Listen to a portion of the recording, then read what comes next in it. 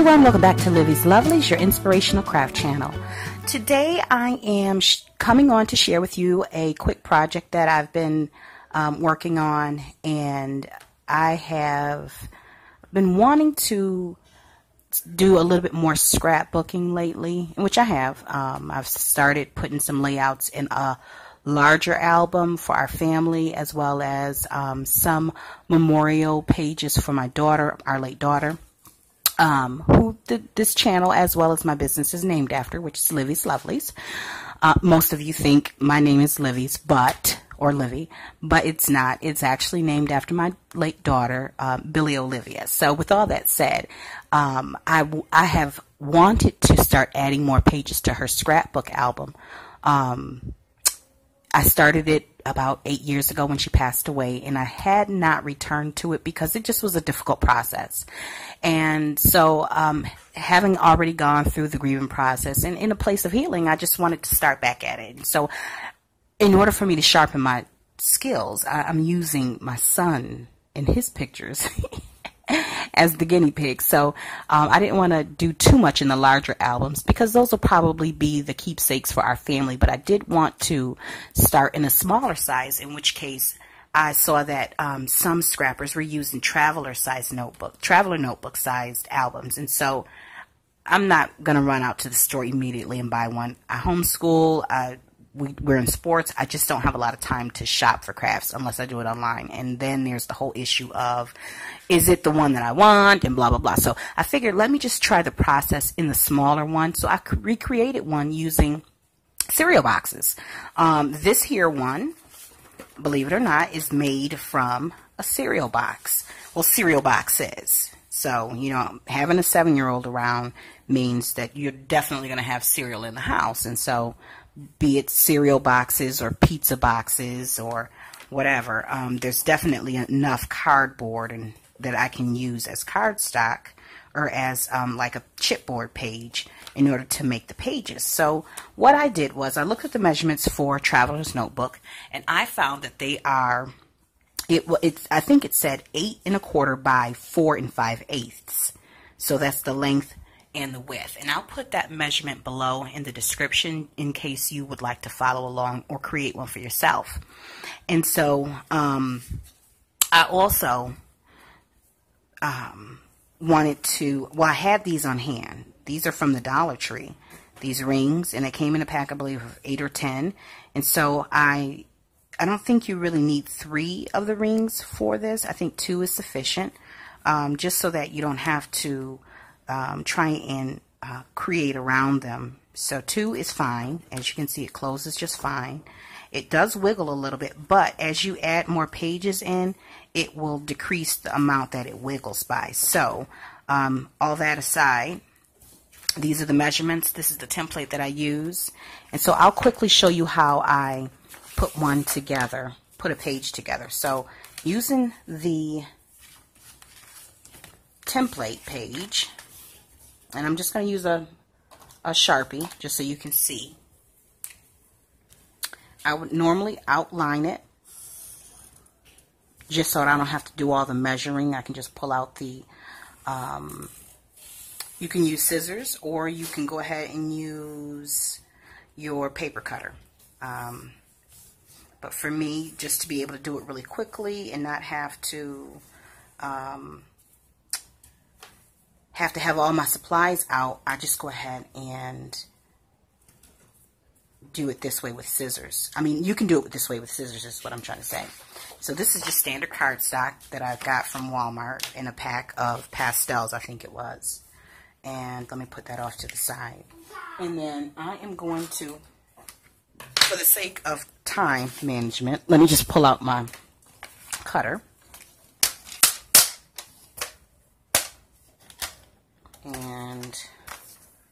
But again, you can always use scissors if you've got the dimensions correct. And I got to get a new blade because this one has gotten pretty, one side of the blade is really dull and it pulls the paper, rips the paper. So anyways, don't mind my babbling.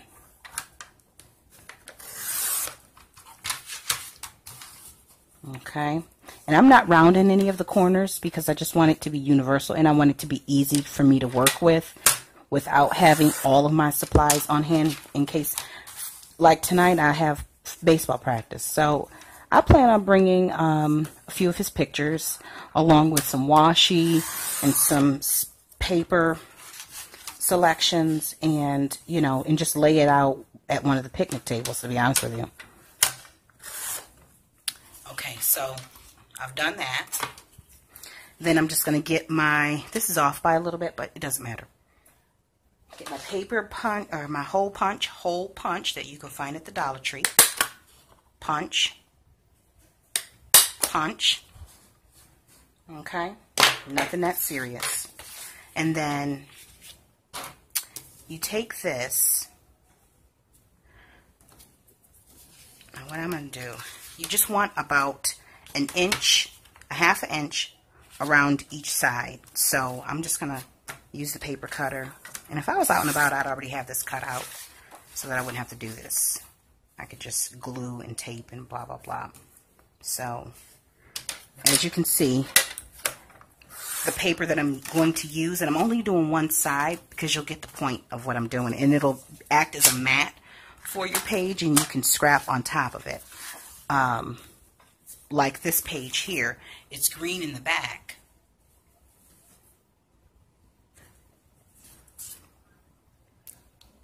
The cardstock just serves as a background, and so the pattern paper is laying on top of that. Now, if you turn to the back of this page, there isn't anything on that side, and whatever I plan on doing on here likely will be something with a nature theme or outdoor pictures or something, but I'll use the green as a border for a page that I'll put scrapbook paper that I'll lay on top of this. So I already went ahead and did several pages this way, so I'm just going to show you real quick how I did this here one. So the first thing I did was, and I'm just using basic glue here. This is not any type of crafters, any type of fancy crafters glue. This is just Eileen's original tacky glue. Okay, so I'm going around the edges.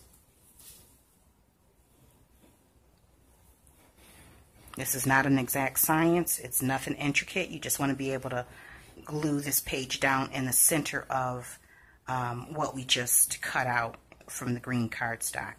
Okay? Okay, so from there we just lay this down like this. Okay? We don't need any type of scoring tool or anything like that.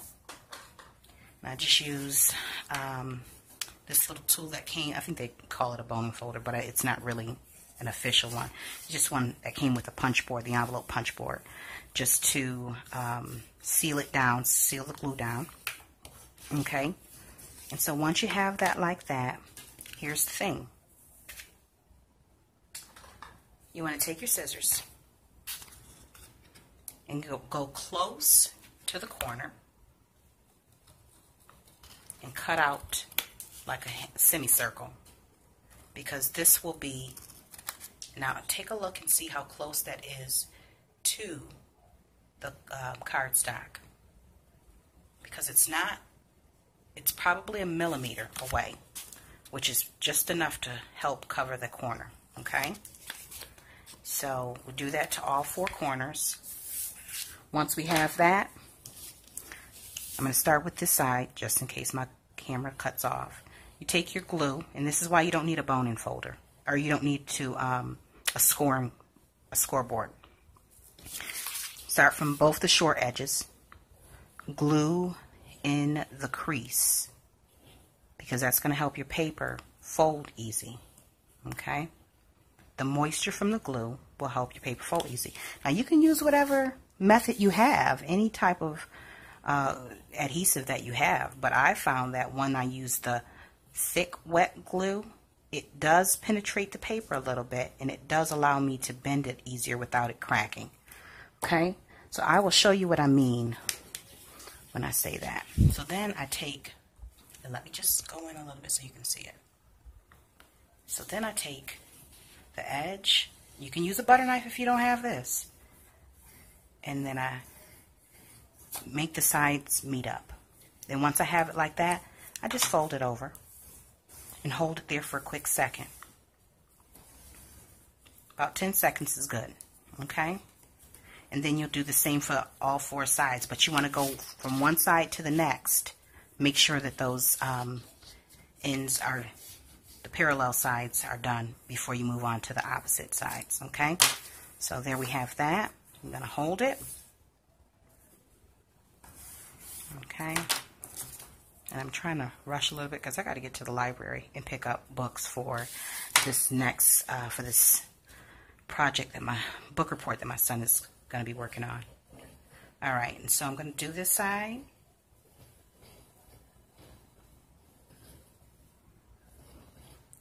Now, I would strongly suggest punching these holes out before you get to the step of gluing, because you'll find that it's not as easy. Let me do the other side. It's not as easy to punch through 2 layers of paper as it is one. And then punch, once you fold it over, you still have another layer of paper to fold. Did I say that right? To punch through. Okay, so let me go back to the other side now that I have that glued. And I know most people put down mats and stuff like that, but just for the sake of time and getting this back out to you guys, edit it and blah, blah, blah. As my son calls it, he says, he doesn't say blah, blah, blah. He says blob, blob, blob. And I don't correct him either. Anyways, so we are just going to continue. Let me scroll out a little bit. Oops. Fold it down. Make sure all of it, and you just continue to press. And again, you do one side at a time, and you might want to go back through. If you're using wet glue, go back and ensure that everything is laid down. What you don't want to happen is for it to pop up, and then you know, when it's time to lay something on top of it, for it to be popping up. So that's just a quick little tip. Nothing that I learned, just something that I'm sharing with you guys. You got to go back in, just go ahead and lay some more glue back in and lay it down. Okay? So mistakes happen, don't worry about it. But the good thing about it is when you're the side that you're folding it down on, it's you're going to mat that anyway, so even if you have a mistake, it's not a big deal. Okay, so this is the last side. And all of these corners are covered. Nothing is exposed because of the way we cut into the paper on the edges. Okay? So, hopefully this will stick and all will be well. And we can wrap this little shoot of tips up. And you guys can be on your merry way and off to create your own album. Let's see. Okay? So, I hope this video inspires you to start scrapping with what you have. You do not have to go out to Michael's Hobby Lobby Tuesday morning and what have you to grab something. You can actually do like a sample book or sample trial with, cardboard that you have around the house. It's a great way to recycle. It's a great way to use up some of the items you have around the house. But one of the reasons why I wanted to do it like this was because, a small one, was because sometimes I don't have the time and I don't have the focus to really do a large layout or a large spread. And it's a great way to use up those scrap pieces of paper that you have lying around in your craft room. Because of the smaller size, it takes a lot less to create a full spread and a lot less supplies and what have you. So that is it. And then I will add, you can always add another layer to this side, and again, it does not have to be perfect because you're going to end up covering up half the page anyways. So I'm going to add this one to my book. I hope this has inspired you to start scrapping. And if you like this video, go ahead and give it a thumbs up. I truly do appreciate all of your support in helping me grow this channel. If there's anything you'd like to see in one of my scrapbooks or in one of my layouts, feel free to let me know. I think what I'll do is, in an upcoming one, is do a layout in a video, just to show you how easy a process it is for the small traveler size notebooks. And again, I'm a beginner to this whole scrapbooking thing, as well as to paper crafting, but I like to venture out, and I watch several other YouTubers and crafters put together these things, and I'm a part of a couple of different communities. One of them is Mercy Tiara's 27-day challenge, as well as My Creative Life, which is here on YouTube, and her Facebook group. So I'll link those below. Thanks for watching. As always, until we meet here again on YouTube, stay encouraged, stay blessed, and stay creative in crafting. Bye for now.